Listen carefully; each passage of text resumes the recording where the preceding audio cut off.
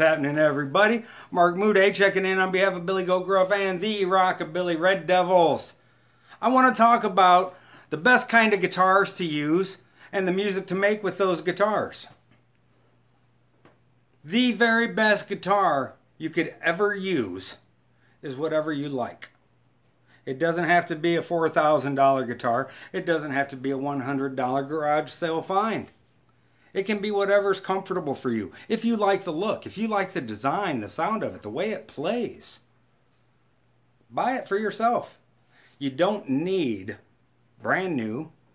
You don't need used. It's whatever's comfortable. If you like the guitar, the way it sounds, then use it. You can use it for metal. You can use it for country. You can use it for jazz, blues, rockabilly. The rockabilly sound wasn't really generated so much by the guitars as it was the amplifiers and the effects used. Heavy reverb and delays.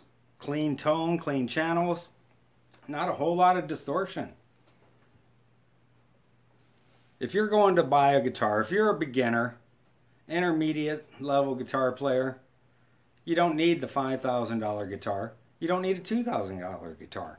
If you like one of those, by all means, help yourself and get one.